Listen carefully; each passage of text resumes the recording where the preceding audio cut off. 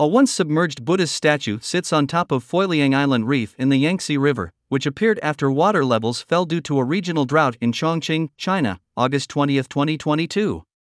When outdoor enthusiast Gu Yunfeng heard about the appearance of a once submerged island in the Yangtze River, hosting a trio of Buddhist statues, he decided to swim out to see the 600-year-old icons.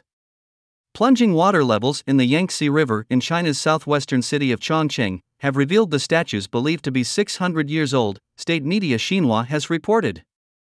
The three statues were found on the highest part of the island reef called Foyeliang, initially identified as built during the Ming and Qing dynasties.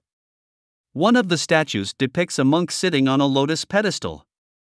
The Yangtze's water levels have been falling rapidly due to a drought and a heat wave in China's southwestern region.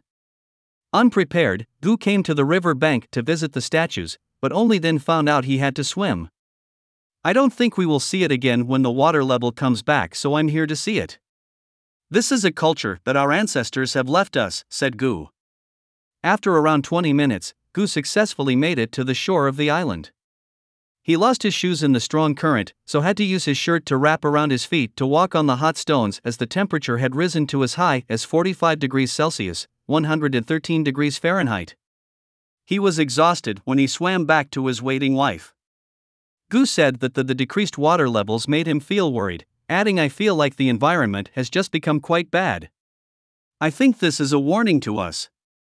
Rainfall in the Yangtze Basin has been around 45% lower than normal since July, and high temperatures are likely to persist for at least another week, official forecasts said. As many as 66 rivers across 34 counties in Chongqing have dried up, state broadcaster CCTV said on August 19. Weeks of baking drought across Europe have also revealed long-submerged treasures.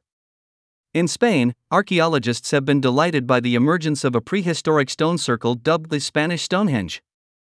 Another of Europe's mighty rivers, the Danube, has fallen to one of its lowest levels in almost a century, exposing the hulks of more than 20 German warships sunk during World War II near Serbia's river port town of Prahovo.